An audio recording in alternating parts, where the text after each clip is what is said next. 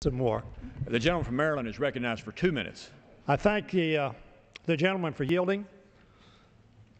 Mr. Speaker, I rise in strong opposition to this misnamed bill, which would promote neither democracy nor fairness in the workplace.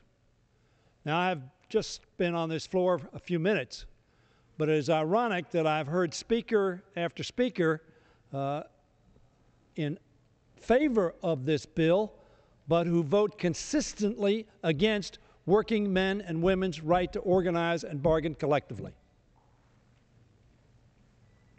Ironic, perhaps. The right of workers to organize and bargain collectively for better and fairer conditions has been protected by our laws since the era of the New Deal, which was opposed by so many. This legislation is part of an agenda, frankly, that the Republican Party continues to pursue, which no economist believes creates jobs in the coming year. This bill before us won't do anything to help the economy or create jobs, period. And it places obstacles in front of workers seeking to exercise their right to organize. Now, I want to point out to my friends that interestingly enough, in terms of trying to protect elections, there's all about you can't have an election before, but there's nothing in this legislation you have to have an election by. That would perhaps be more credible if said not sooner than this, but not later than this.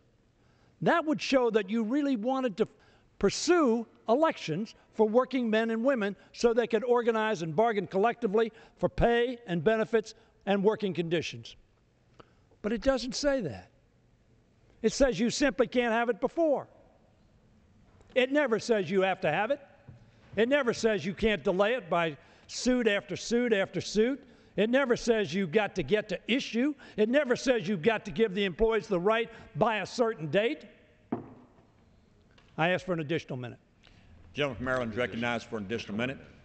This bill before us won't do anything to help the economy or create jobs, as I said.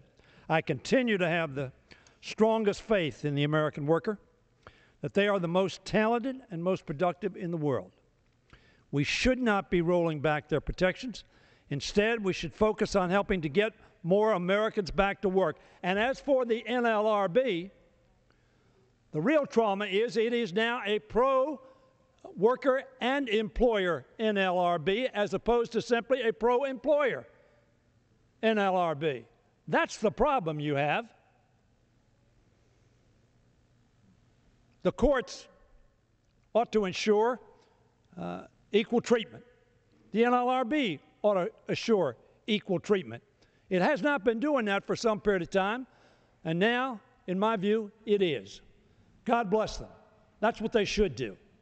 Employers and employees ought to get a fair shake and a fair election. And I agree with that premise. Timing is obviously of concern to both parties.